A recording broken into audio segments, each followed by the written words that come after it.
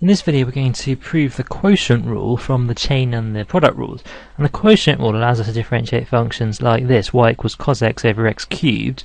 So I'm going to write this as y equals u over v, where u is cos x and v is x cubed. And I'm not going to look at this actual example, but just to make the notation, make sure the notation is clear, u dashed is what I'm going to use for du by dx, here that would be minus sine x, and v dashed is what is the notation I'm going to use for dv by dx, which here would be 3x squared. But we're not worried about this example. I want to prove the quotient rule in general.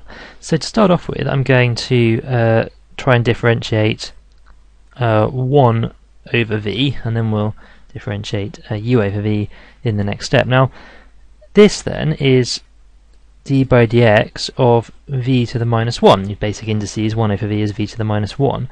And so by the chain rule, this gives us minus 1 times v to the minus 2 times the derivative of v, so times v dashed.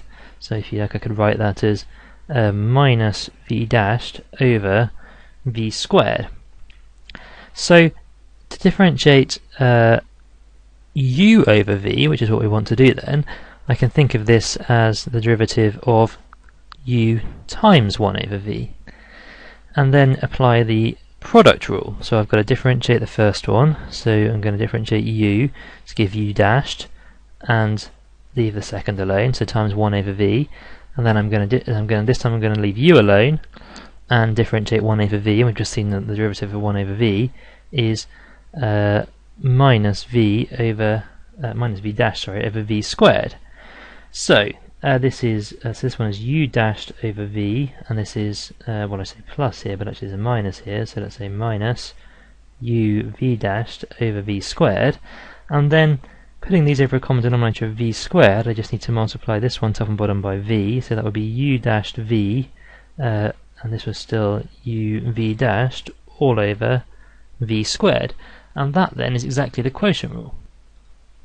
And of course you could also, write down the quotient rule as saying that, dy by dx is equal to du by dx times v minus u times dv by dx all over v squared. That's another way of writing this, with u dash written as du by dx and v dash written as dv by dx. Sometimes you see each of these notations used, and here y would have to be u over v, so that's the quotient rule. So quite interesting then that actually when we prove the product rule, we just needed to use the chain rule, and the quotient rule just relied on the proof, the fact that the chain rule and the product rule had already been proved. If you wanted to prove this directly without even using the product rule, you could use the same argument from that proof and look at differentiating u plus 1 over v all squared. Have a look back to that video